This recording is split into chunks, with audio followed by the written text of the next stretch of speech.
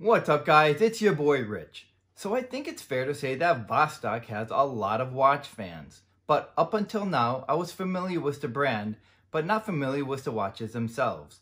So, have I become another fan, or did I waste my time? Let's go check out their Energia. Let's go. I'd like to thank Craig and Abraham with Vostok-Europe for sponsoring this video. And the Energia is in 48mm, 52 from lug to lug, 17 millimeters tall, and with a 24 millimeter lug width. And this is a big boy. This is a beast, or I should say Beauty and the Beast, because on paper there's just no getting around its size dimensions. But I think for those of us who are into Vostok watches, know not to expect a petite type of watch. We are buying the watch because of the real and genuine Russian history behind this brand. And Vostok just has a really enormous following. And while this is my first go around with Vostok, I get it. But admittedly, 48 millimeters was far outside my comfort zone. I wasn't sure if I could get away with it. I wasn't sure if I wanted to wear a watch of this size until I started to spend time with it. As my first experience with Vostok watches, I really wasn't sure what to expect. I certainly was aware of the history and the brand. But again, because of the size dimensions, for me, it just went out the window. And I've been wearing this a lot with flannel shirts and jeans. I just think it feels right at home that way. And you can start to see the patina already forming on the bronze case. And this is not a PVD or bronze plating. This is solid bronze. So while my version is in bronze, they also have steel versions that are available in a blue dial, a black dial, and a gray dial. There's just so much to like about the Energia, starting with the dial. It just has some very useful complications that look fantastic to me. And my favorite complication and look is that 40-hour power reserve indicator at 12 o'clock. And it also has a 24-hour indicator at 6 o'clock for a second time zone. And just a glimpse of the movement at 9 o'clock. It is not too exaggerated where it screams cheap. It is just tastefully done, and we can see the ruby right there. This is just a very striking dial with that texture around the dial. And, you know, this dial kind of sort of reminds me of the Seiko Presage with the texturing. It just comes together really nicely. Just a gorgeous looking dial.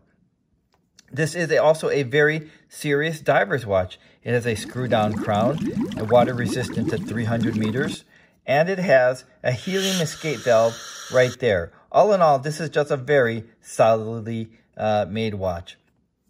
So just getting past the looks, which is enough for most of us, this is just a very well-constructed watch.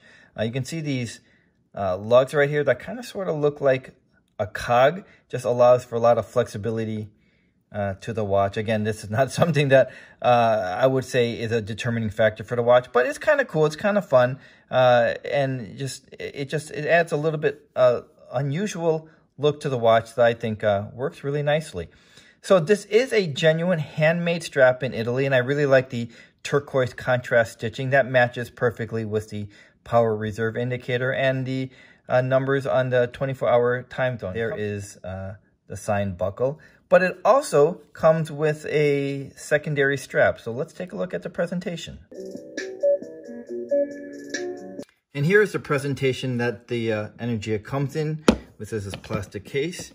And inside some information such as Vostok-Europe, a changing tool, the slot for the watch, and the extra silicone strap right here that I think is going to look really nicely with it. So let's take a look here. On the leather strap, on the silicone, leather, silicone. You know, that's actually a pretty tough choice. I do often like the look of the silicone, and I probably will change it out to this, but I also think this leather strap is something that is also really cool.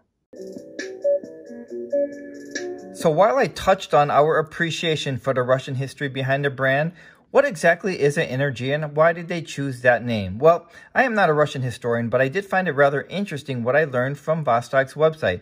So the Energia, it is the most powerful space launcher in history and universal space rocket system from 1976 to 1987 with a payload capacity of nearly 100 tons. The Energia furthered the development of space research in unprecedented ways. So again, I just find that to be a very fun and educational Russian historical fact that adds to the mystique of the watch. So I want to point out, if you haven't already noticed, if you're looking for the lume sticks. Well, this is not lumed by the BGW9 or superluminova. The Energia uses tritium tubes. And without getting into the technical aspects of that, basically it is gas related. And it doesn't need any recharging. And the lifespan of the tritium tubes is roughly 25 years.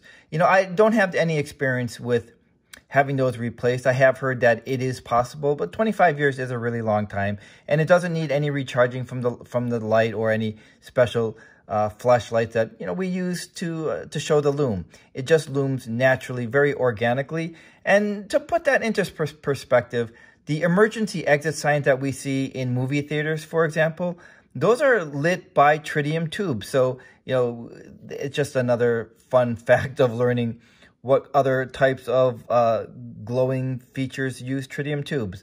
So that we're going to see here, that adds to the really polished markers and sticks. Again, it comes in, it's just very handy. So I have raved a lot about the Energia. So if there is something that is a little bit at odds with just how solidly made this watch is and the nice details, including the tritium tubes, it would have to be the crystal. This is not a sapphire crystal. It is what they call a K1 mineral crystal, which is a step up from a regular mineral crystal, but a step below sapphire crystal. For me, it's a non-issue because I baby my watches, so it's not likely to scratch, and the hardened mineral will make it less scratch resistant. It is also not domed in any way. In fact, here we're going to see that the crystal is somewhat recessed underneath there, so that's going to give it some more added protection. Another feature about the watch is this solid case back, which I really like. It is tastefully done of the Energia rocket, where more information is available about the watch, where it says automatic 22 joules, water resistant, 30 ATM, helium valve. This looks like it's a limited edition of 3000, and mine looks like to be number 174 of 3000. So, the case back is very tastefully done. Everything about this watch, for its size, is tastefully done, in my opinion. So what is the movement that is powering the Energia? Well, it is powered by the Seiko Epson automatic movement. And the retail price is about $1,200.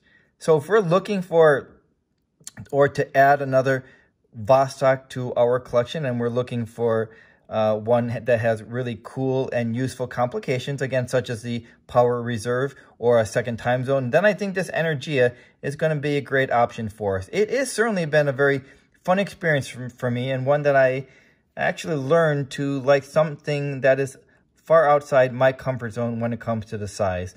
So I think this is going to be a great option for us. Thanks for joining me, and I'll see you the next time. So I think it's fair to say that a lot of us has heard of Vostok. Vons is a grocery store in LA. But I am not reviewing food, I am reviewing Vostok. So I think it's fair to say that a lot of us has heard of Vostok.